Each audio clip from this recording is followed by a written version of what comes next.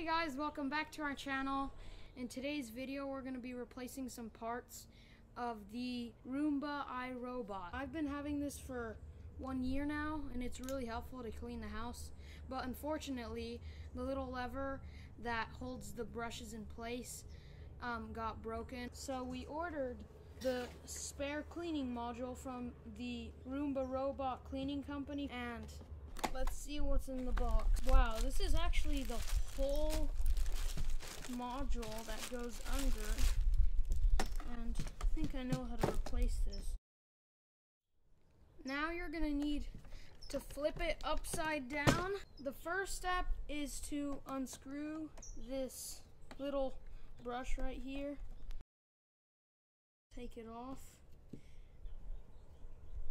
Now you're gonna wanna unscrew all of the screws going along the robot except these little ones right here on the top.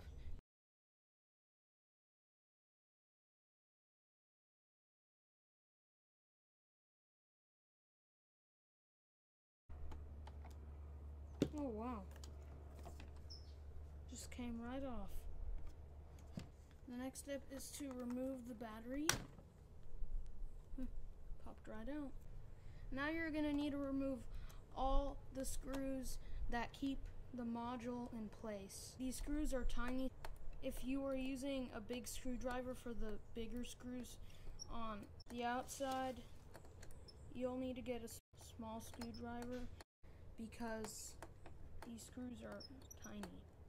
You're gonna have to pull out the hatch where all the dust goes. The module should just come out like that, and now it's time to replace it. Now let's install the battery back in its place. It has these little teeth and they go into this.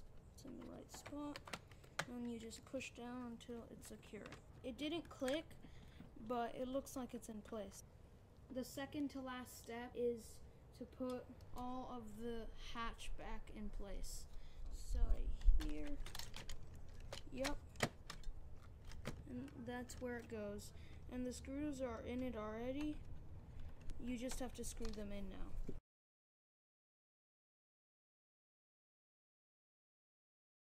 The last step is to put back the cover that covers all of the bottom. Now let's screw the screws back in.